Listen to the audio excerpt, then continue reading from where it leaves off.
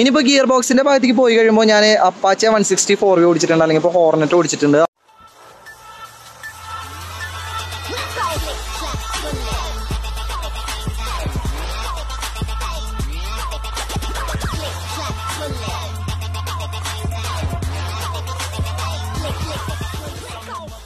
Hello guys, ഇന്നൊരു review video ആണ്. ഇന്ന് നമ്മൾ റിവ്യൂ ചെയ്യാൻ പോണ വണ്ടി എന്ന് പറയുന്നത് നമ്മുടെ പുതിയ മോഡൽ പൾസർ 180F. അപ്പോൾ ഈ ഒരു വീഡിയോ കൂടെ ഈ ഒരു വണ്ടിയുടെ മെയിൻ ആയിട്ട് വരുന്ന ഫീച്ചേഴ്സ് ഞാൻ ജസ്റ്റ് നിങ്ങളുടെ മുമ്പിൽ ഷെയർ ചെയ്യാം. അതിന് മുമ്പ് നിങ്ങൾ ആദ്യമായിട്ട് എൻ്റെ ചാനൽ കാണുന്ന ഒരു വ്യക്തി വെച്ചാൽ മറക്കാണ്ട് എൻ്റെ ചാനൽ ഒന്ന് സബ്സ്ക്രൈബ് ചെയ്യുക. ഇതുപോലെ ബൈക്ക് സംബന്ധിച്ച് നിങ്ങൾക്ക് ഉപകാരപ്പെടുന്ന കാര്യങ്ങൾ മാത്രമാണ് ഈ ഒരു ചാനലിൽ വീഡിയോ ആയിട്ട് ചെയ്യുന്നത്. അപ്പോൾ ഡയറക്റ്റ് നമുക്ക് നമ്മുടെ വീഡിയോയിലേക്ക് പോകാം.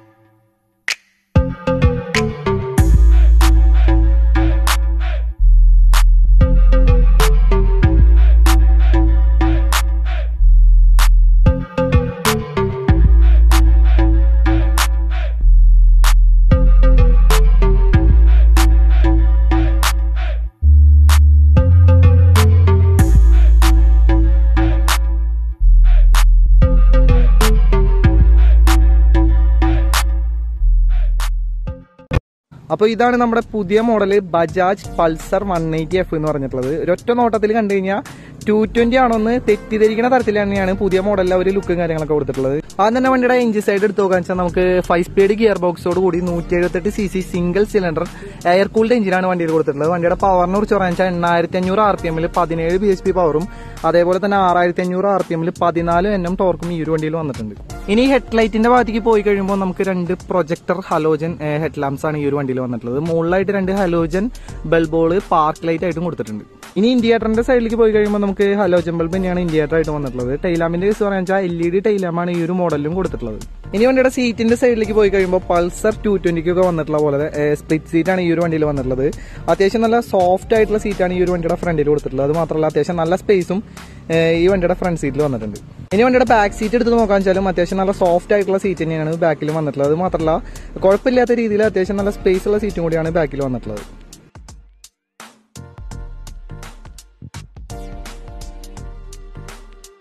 ഇനി വണ്ടിയുടെ ബാക്ക് സീറ്റിന്റെ റൈഡിംഗ് കംഫർട്ടിനെ കുറിച്ച് പറയാൻ അത്യാവശ്യം നല്ല സോഫ്റ്റ് ആയിട്ടുള്ള സീറ്റ് തന്നെയാണ് ഞാൻ മുമ്പ് പറഞ്ഞ പോലെ ബാക്ക് സീറ്റിൽ വന്നിട്ടുള്ളത്. നമുക്ക് കുഴപ്പമില്ലാത്ത രീതിയിൽ ഇനീഷ്യൽ പവർ ഉണ്ടെങ്കിൽ കൂടെ നമ്മൾ ആക്സിലേറ്റർ കൊടുക്കുമ്പോൾ ബാക്കിലേക്ക് മറിഞ്ഞു വീഴാൻ പോകുന്ന ഒരു അവസ്ഥ ഈ ഒരു വണ്ടിയിൽ എനിക്ക് ഫീൽ ചെയ്തില്ല. ഇനി ഒരു വണ്ടിയുടെ ബാക്ക് സീറ്റിന്റെ അടിയിൽ എത്രത്തോളം സ്പേസ് ഉണ്ടെന്ന് നോക്കിയാൽ വെച്ചാൽ നമുക്ക് ബാക്ക് സീറ്റ് അഴിക്കാനുള്ള ലോക്കും കാര്യങ്ങളൊക്കെ ഈ ഒരു സംഭവത്തിന്റെ ഉള്ളിലാണ് വന്നിട്ടുള്ളത്. അത് മാത്രമല്ല ബാറ്ററിയും ഇതിന്റെ ഉള്ളിൽ തന്നെയാണ് വന്നിട്ടുള്ളത്. ജസ്റ്റ് ഈ ഒരു ലോക്ക് അഴിച്ചിട്ട് ഈ ഒരു ലിവർ വലിച്ചിട്ടുണ്ടെങ്കിൽ നമുക്ക് ബാക്ക് സീറ്റ് തുറക്കാം.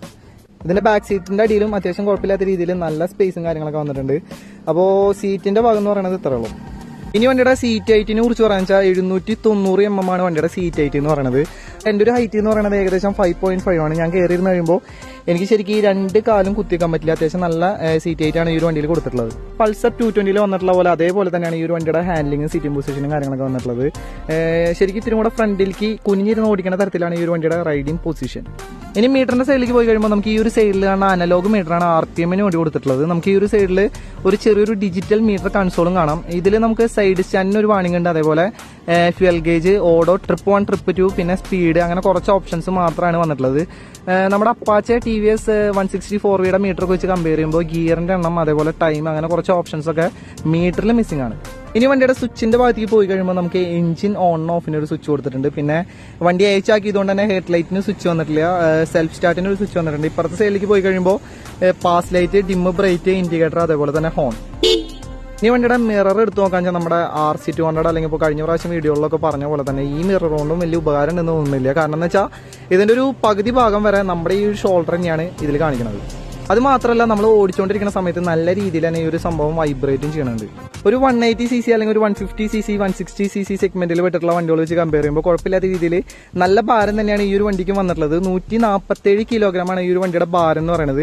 ഇനി വണ്ടിയുടെ ഗ്രൗണ്ട് ക്ലിയറൻസിനെ കുറിച്ച് പറയാൻ വെച്ചാൽ 150 mm ആണ് ഈ ഒരു വണ്ടിക്ക് ഗ്രൗണ്ട് ക്ലിയറൻസ് എന്ന് പറയുന്നത്. അതായത് കുഴപ്പമില്ലാത്ത രീതിയിൽ ഗ്രൗണ്ട് ക്ലിയറൻസും ഈ ഒരു വണ്ടിയിൽ വന്നിട്ടുണ്ട്. നമുക്ക് ഈ ഒരു പുതിയ മോഡലിലും അവർ ഫ്യൂൽ ഇഞ്ചക്ഷൻ ഒന്നും കൊണ്ടുവന്നിട്ടില്ല. വണ്ടിയിൽ കാർബേറ്റർ ആണ് വരുന്നത്. വണ്ടിയുടെ ടാങ്ക് കപ്പാസിറ്റിനെ കുറിച്ച് പറയാൻ വെച്ചാൽ 15 ലിറ്ററാണ് വണ്ടിയുടെ ടാങ്ക് കപ്പാസിറ്റി വന്നിട്ടുള്ളത്. ഇതിന്റെ റിസർവ് ഫ്യൂൽ കപ്പാസിറ്റി എന്ന് പറയുന്നത് 3.2 ലിറ്ററും. ഏകദേശം ഒരു 45-55 ഇടയിലാണ് ഈ ഒരു വണ്ടിക്ക് മൈലേജ് കമ്പനി പറഞ്ഞിട്ടുള്ളത്. 122 ടോപ്പ് എൻഡ് പറയണ ഈ ഒരു വണ്ടിക്ക് 0-60 വെറും 4.8 സെക്കൻഡ് മാത്രം മതി. ഇനി ലുക്കിന്റെ കാര്യത്തിൽ വരുന്ന വേറൊരു മാറ്റം എന്ന് പറയുന്നത് വണ്ടിയുടെ സൈലൻസർ ആണ്. പൾസർ 180 F-ൽ സൈലൻസറും കാര്യങ്ങളൊക്കെ കൊടുത്തിട്ടുള്ളത് ഇതേപോലെയാണ്. ഇനി ജസ്റ്റ് ഞാൻ വണ്ടിയുടെ സൗണ്ട് ഒന്ന് കേൾപ്പിച്ചു തരാം. അപ്പോൾ ഇതാണ് വണ്ടിയുടെ സൗണ്ട് എന്ന് പറയുന്നത്.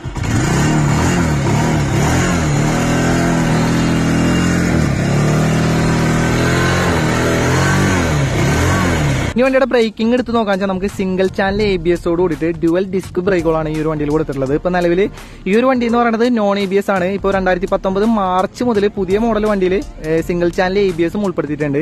ഈ ഒരു വണ്ടിയുടെ ഫ്രണ്ട് ഡിസ്കിന്റെ സൈസ് എന്ന് പറയുന്നത് 260 mm ആണ്. ഇനി ബാക്ക് ഡിസ്കിന്റെ സൈസ് എന്ന് പറയുന്നത് 230 mm.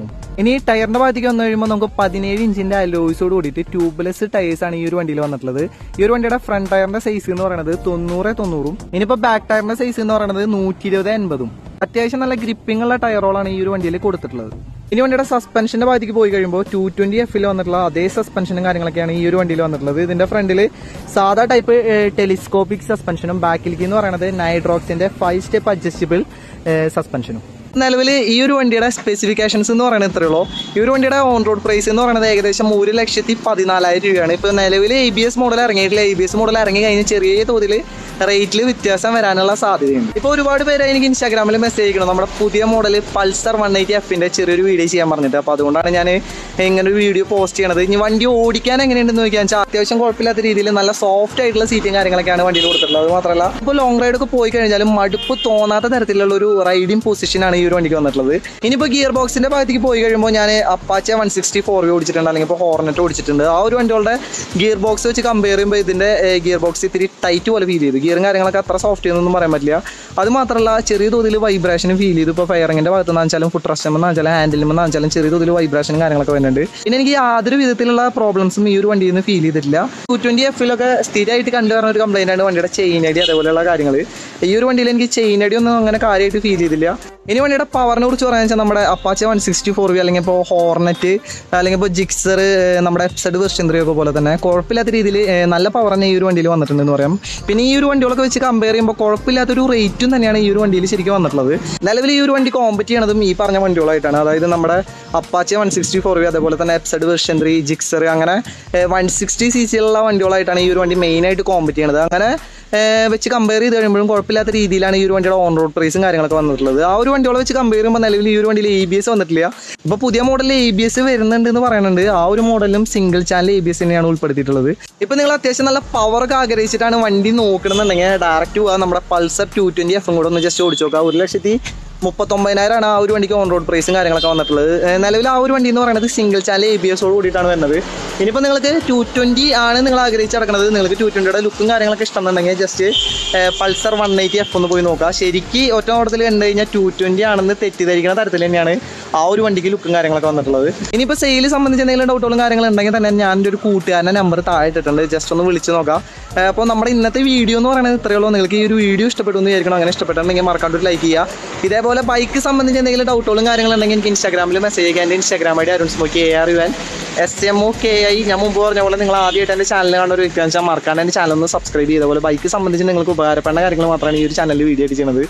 അപ്പോൾ നമുക്ക് എന്തായാലും അടുത്തൊരു വീഡിയോയിൽ കാണാം. ശരി.